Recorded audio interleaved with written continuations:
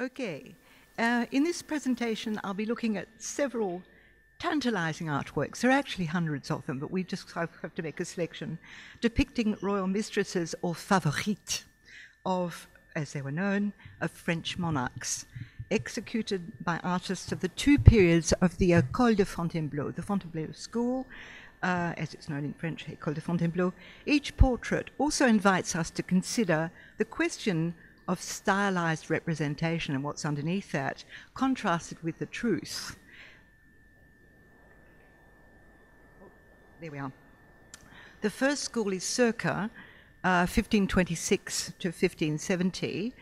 It included Italian artists invited by this chap, François Premier, to decorate his chateau not far from Paris at Fontainebleau, hence the name of the school. The first painting we're going to look at is, the first portrait belongs to an anonymous painting from the second Ècole de Fontainebleau, from 1594 to 1617, active under Henri IV, 1553 to 1610, when he was pruned off. He was executed by a madman called Ravaillac. He was Henry IV of France, Henri IV de France, and Henri III de Navarre, Henry III of Navarre. The painting's held in the Richelieu wing of the Louvre, and it's pretty famous. A lot of people go to see it. It's believed to have been painted about 1594. We're going to have a close-up, a larger version, so we can see it. In this painting, we see two beautiful, naked young women in the bath, assumed by the majority of art critics to be Gabrielle d'Estrées, the king's favorite, his mistress, the blonde-haired woman on the right, and her sister, the Duchesse de Villars, the Duchess, on the left.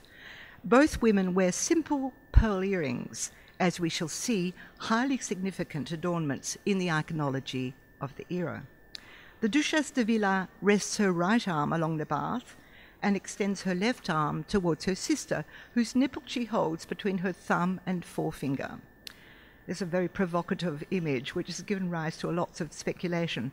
In her left hand, Gabrielle d'Estrées holds out a sapphire ring towards the viewer. In the background, a fire burns. Beside it, an elegantly dressed servant sits sewing. We'll see in a lot of these paintings, there's a servant tucked in, often, as there is in the poetry of the period. Next to the fireplace, there's a small mirror, and over the fireplace hangs a painting, the bottom half of which can be glimpsed. Many art historians have alluded to the veiled eroticism of this painting. For today's viewer, it is an enigma. We have to unpack what's underneath it. It seems to contain a narrative, which we are at pains to work out. The red curtains framing the painting suggest that a play is about to unfold. We've got a spectacle about to happen.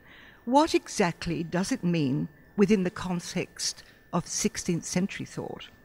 While some modern-day commentators have seen it as an example of sapphic or lesbian love, looking at the portrait within the conventions of the era in which it was painted quickly dispels this idea. But first of all, before unravelling the mystery, we need to find out more about its principal subject. Who exactly was Gabrielle d'Estrées? Her dates from 1573 until 1599 tell us that this beautiful young woman, issuing from an ancient noble line in Picardy, died at the early age of 26.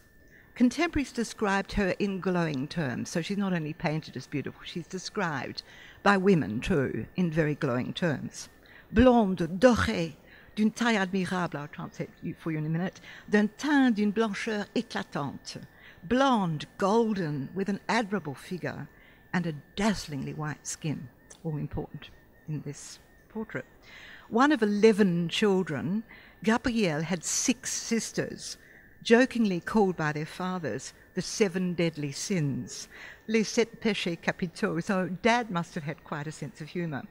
What was significant about her life, as it led to this painting, was that she was the mistress of the monarch, whom I've just mentioned in connection with the Ècole de Fontainebleau. Henri IV of France, King of Navarre, raised a Protestant, unusually, by his mother, Jeanne d'Albret, and his grandmother, the famous Marguerite d'Angoulême, or Marguerite de Navarre, poet, Protestant, sister to the Catholic François Ier, we saw in the second slide. Henri was famous for abjuring his Protestant faith. He wasn't going to be able to rule as king if he was a Protestant. And he said, Paris vaut une messe. Paris is worth a mass. It's worth becoming a Catholic to be able to rule. He embraced Catholicism. He was passionately attracted to Gabrielle, whom he met towards the end of 1590, when she was the mistress of another man. Though at first she resisted Henri, she's very funny the way she described him, she eventually ceded and became his mistress in 1591. What she said, which is absolutely delicious in French, "Il sent l'ail et le gousset." He smells of garlic and the gusset, referring obviously to all the womanizing he did, but she eventually gave in. She received many titles from him and bore him 3 children. On the 10th of April, 1599, already 6 months pregnant by Henri with another child, Gabrielle died during the night. Earlier, on the 23rd of February that year, 1599, Henri had publicly declared his intention to wed her, to wed his mistress. Some believed she was poisoned, the convulsions she experienced suggesting this, but nowadays we think she had eclampsia, which raised her tension arterielle, what's that, blood pressure, and caused her to convulse and turn black and all kinds of things. Really awful. This is the quote from Henri on her death. He said in French, it's beautiful, "Mon affliction est aussi incomparable qu'elle était le sujet qui me la donne. Les regrets et les plaintes m'accompagneront jusqu'au tombeau." So, this is my translation. "My affliction is as incomparable as the subject, namely the woman, which causes it. Regrets and outpourings of grief," beautiful in French, plainte, it does a lot of things, "will accompany me right to the tomb." This painting of Gabrielle d'Estrées is only one of a whole series of interlinked artworks with the twin themes of a woman in the bath or at her toilette, at her dressing table. There's lots and lots of paintings. We can only look at a few. The prototype of the woman in the bath is a beautiful painting by François Clouet of 1571 from the first school. I've got a frozen shoulder, so I have to lean over and do it with the other arm. It's thought to depict the mistress of a forebear of Henri IV, Henri II, who, revealing to the world his love for a woman 18 years his senior, and playing on the goddess whose name she bore, her name was Diane de Poitiers, Diana, it's like the goddess, interlaced the letter H, you see this, with a symbol of his mistress, the crescent moon, a motif found throughout all the poetry of the period and in many of the portraits. At the age of 38, Diane became mistress of the 19-year-old Henri. She had actually been put in charge of his education, some education, and her older brother, too, François, the Dauphin, was also, the two, by François Ier, the chap we saw on the second slide, entrusted to this very, very smart woman the education of his sons. Well, François died, and Henri became the Dauphin, and she became his mistress. She was 38 and he was 18. He gave her this very posh Chenonceau, which some of you may know. Yeah, and it's always been owned by women. This beautiful essay written by Marguerite Yourcenar on Chenonceau. It's lovely, this beautiful castle. Yes, where are we up to? Yes, so she gave him this, he gave her rather this castle. She was actually a very cunning businesswoman too. She was a bit like Elle Macpherson, you know, sort of beautiful and quite, you know, intelligent and smart, rusée, they would say in French. She's a really smart woman. She remained his favorite, his mistress, until his death at the age of 40, subsequent to a jousting accident. I don't know if any of you know about this. This is just a horrendous death. He was jousting, as, you know, chaps did, and he got a lance through his eye, and he was operated on by the most famous, wonderful Ambroise Paré, the father of modern surgery. But of course he succumbed 10 days later. There'd be no anything, to stop him getting infected or whatever. So back to the Diane de Poitiers. So in this painting, which is a prototype really to the later ones, meant to be painted, we think, about 1571. So we've got a beautiful young woman, believed to be Diane de Poitiers. We'll notice that with a lot of the paintings and the different portraits of Diane de Poitiers, her hair changes colour, and I don't think she changed it, but it's an interesting idea, and, truth, representation, and so on. She's seated in the bath, and she's in the right. Though naked, her hair under a little headpiece is beautifully arranged. It's a beautiful painting. A bracelet on her left arm and jewellery in her hair adorn her perfect form. In her right hand, she holds a red flower. In front of her, a covered board reveals a dish piled up with fruit and scattered leaves and flowers. Behind her to the right, a small boy reaches for the bunches of grapes in the dish. Further back to the left of the painting, a rough-featured wet nurse suckles a swaddled infant. We'll find this motif again and again and again of the sort of rough-featured wet nurse, because all these noble women weren't breastfeeding their own kids, obviously, and there was a whole sort of tradition, of course, of wet nurses. We get it in Romeo and Juliet too. A sumptuous room can be seen with a comely servant bearing a large pot, perhaps water for the fire. Through the window, foliage is glimpsed. There's a small mirror, and below it, a chair adorned with a unicorn. Now, all these symbols are highly important for understanding the painting. Keys to interpret these paintings are provided by the iconology, that's the study of imagery at the time, and the mythology, and by Petrarchism, which I'll come back to, the legacy of the famous 14th century poet, Francesco Petrarca, Petrarch, concepts with which we are no longer familiar. Works such as Cesare Ripa's Iconologia, so iconology, or Alciati's Book of Emblems, Liber Emblemati, were complemented by the writings of many mythographers at the time. And each of the works functioned like as a series of compendia, instructing poets and painters what they should do, how they should present, use the appropriate symbols so that people could read the poem, or understand the artwork. Because it reflects the evanescent image of the world, the mirror, which we find again and again in these paintings, was often a symbol of the transitory nature of temporal things leading to death, and hence was associated with the need to carpe diem, to seize the day. This theme of carpe diem, seizing the day, of woman's ephemeral beauty, and she should better let herself be loved now while she's young, and of the consequent need to be loved and to love when she's young and beautiful, is thus subtly introduced into many of the paintings. I've some poems that some of you may know.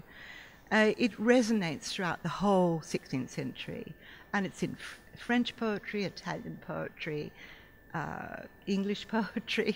So we've got, and it was based on Latin models, hence the carpe diem. Ronsard's "Quand vous serez bien vieille au soir à la chandelle."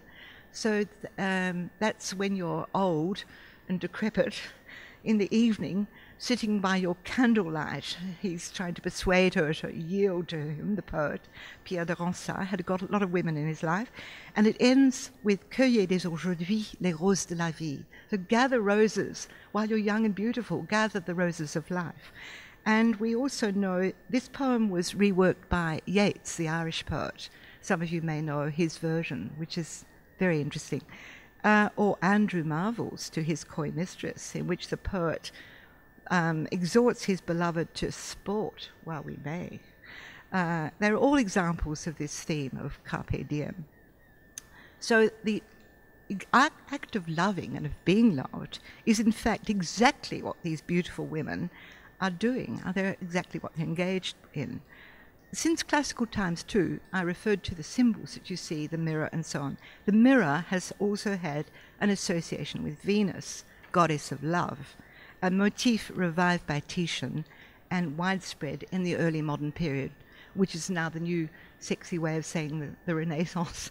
We all know Renaissance and Rinascimento in Italian, but now we say the early modern period. So the theme of love offered by the young woman, whose beauty is goddess-like, like Venus, is evoked. The nakedness of the women portrayed associates each one of them with Venus, who's traditionally, often, very usually, portrayed as naked. The water in the bath constitutes another implicit reference to Venus, who, we will remember from Botticelli, I'll show you in a minute, in classical mythology was miraculously born from the sea and came to land, born by a shell. So there she is, that beautiful Botticelli. So that's our Venus. So the bath water and all the water in all these is constantly reminding us of the goddess Venus. So the theme of Venus, it's called unnamed. That means the watery Venus. It's one of those hard words. You have to write out unnamed in French. A watery Venus is a very, very frequent motif in art and literature. This next idea, the Cupid's heads and shell on the mirror in another one of the interrelated many Fontainebleau paintings, this one held in Dijon, reinforce the Venus connection. I noticed some, it's lovely, this Artemis exhibition on, and I come to Artemis again in a minute, Diana.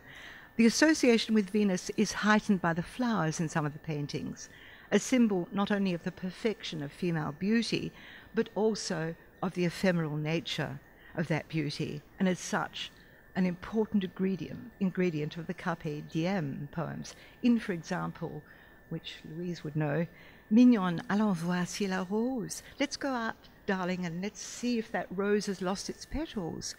You see, it has. So, you know, beauty doesn't last long. So this is Ronsard, once again, trying to persuade the beautiful Cassandra to yield to him.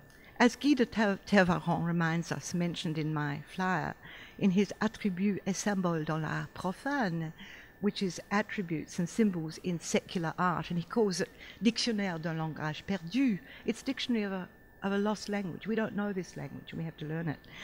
The fire burning in the background of each of these paintings is an image of passion. There's also another very important influence. We've got the iconology. We'll come to the literature again. Yes, I'm just going to now.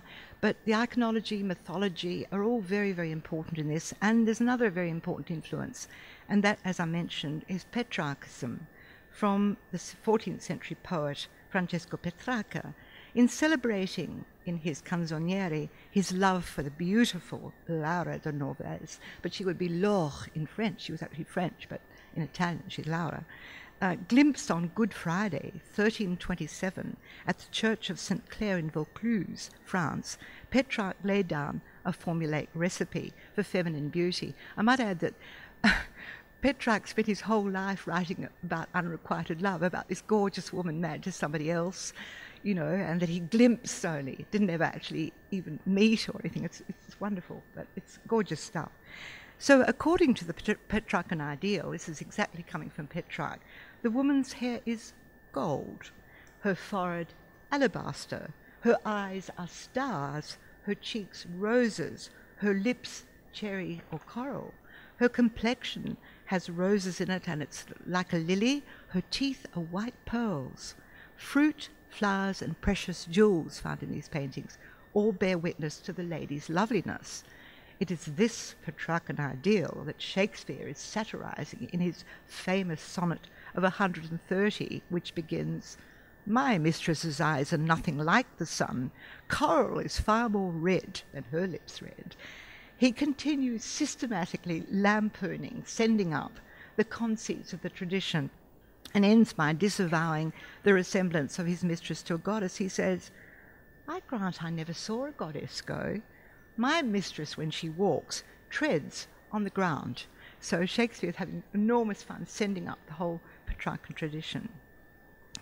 If we painting from the Fontainebleau series, Dame à sa toilette, in the Kunstmuseum in Basel, and look at it in the light of Petrarchism, the painting becomes much clearer. This is revealed in a brilliant work, which I read many years ago, The Icy Fire, 5 Studies in European Petrarchism, because the lover burns on ice. There's all these conceits and contradictions all over the place. It's by a very fine book by Leonard Forster. So he says, looking at this painting, the jewels held up against the naked skin of the woman evoke the Petrarchan conceit of her beauty being comparable to precious stones. The servant rummaging in a jewel chest reinforces the image. The frame of the mirror in which you see her face reflected is studded with coral, which in the original is not as bright as the reflection of her lips in the mirror. So she outdoes all this, all the jewels and so on. The gold setting of the jewels she is wearing are dimmer than the gold of her hair. Certainly in the original you see it very clearly. The ruby on the chain around her neck are dimmer. The ruby is dimmer than the gold. Sorry, I've jumped. The ruby on the chain around her neck refers to the pink of her nipples. Though her teeth are not visible, the pearls in her necklace constitute a reference to them. The comb, which has important iconological associations with Venus, Venus is often presented with a comb, also constitutes a reference to the many treatments in Petrarch. One aspect which differs from Petrarchan love is the sensual and sexual aspect of the love in all these paintings. Petrarchan love, as I said, is a chaste, sublimated form. The lover burns in the fires of unrequited love. But the inclusion in this painting, and in many of them, of an amorous couple supporting a bejewelled mirror and of a 4-posted bed in the background, and in the case of many of them, of a child and a wet nurse, a wet nurse suckling a baby, comment on the nature of the love. It's not Petrarchan love at all. It's real sexual love. So if we go back to the sister in the bath, if we look at this painting again, bringing to bear on it iconology, mythology, Petrarchism, so we think about all these, I think that it becomes much clearer, I hope so. Gabrielle represents an idealized woman according to the Petrarchan formula, reinforced in written accounts of her beauty. A lot of people did say she was extremely beautiful. The white cloth lining her bath alludes to the whiteness, softness and delicacy of her skin, as does the gauze cloak in the Basel painting we've just seen. The pearls in her ears suggest both the lustrous quality of her skin as well as the perfect form of her teeth. Her hair is of an exquisite golden hue. Her eyes are perfect blue, deeper than the blue of the sapphire of the ring. It's hard to see in reproductions, but the original shows it. Her nipple is a perfect jewel, the balancing gesture of her hand holding the jewel, corresponding to her sister's hand holding her nipple, and thus forming a visual and mannerist conceit, as Roland Barthes, the critic, has said. He's an art critic. He wrote on mythology, an amazing man, French critic. Gabrielle is a Venus-like goddess in her watery medium, capable, as the fire in the background reminds us, of inciting a fire of passion in the heart of her lover, the man she is to wed, as her extended hand with the ring suggests. Another reason for the ring, she's going to be married to the monarch. That she is with child is implied by the gesture of her sister seizing her nipple. The servant sewing in the background alludes perhaps to the making of clothes for the new infant. As the red curtains framing the painting suggest, all is set to unfold in a perfect performance, though it didn't because she died before she could wed him. Though she's beautiful in accordance with the Petrarchan formula, the love she incites, as I said in all these paintings, is far from a chaste Petrarchan one. The erotic nature of the love is hinted at by the spread-eagled legs in the picture on the wall in the Louvre painting. The golden hair that we get on Gabrielle d'Estrées and a lot of the other paintings is so prevalent, so widespread. As we saw with we saw with Botticelli, Venus has got gorgeous sort of gold locks. And this golden hair, the golden hair here in this early 16th century painting of Flora used in an exhibition held in 2016, at the Accademia in Venice. Once again, it's all pervasive. Women are often painted with gold hair, even if they didn't have gold hair, blonde hair. But what of Diane de Poitiers? As the Clouet portrait and written accounts reveal, she was a brunette with brown eyes. This didn't prevent artists from portraying her. It's back to this truth and representation that I've been thinking about a lot. Within Petrarchan conventions as having golden hair, as in this painting where, drawing on her name, she's Diana, the goddess of hunting. She's depicted as the virgin goddess, Diane chasseresse in French, Diana the huntress, which is a very, very prevalent image throughout in the poetry of the period too, because you get the idea of being wounded by the woman, wounded by her beauty, and so on. Petrarchan conceit too.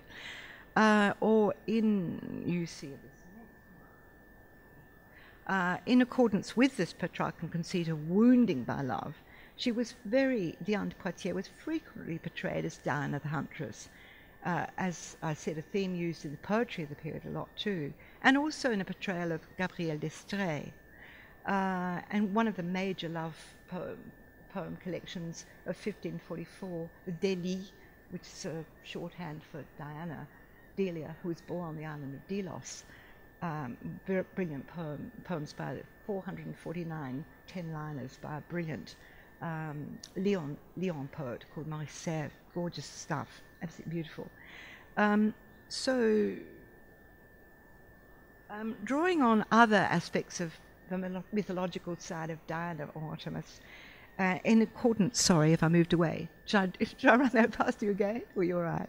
So, drawing on mythology in other depictions of Diana and Diane de Poitiers, and in accordance with her personal symbol of the crescent moon, artists frequently portray Henri II's mistress as moon goddess, as in this beautiful painting where she has a little crescent moon sitting on her hair, a bit like a sort of tiara.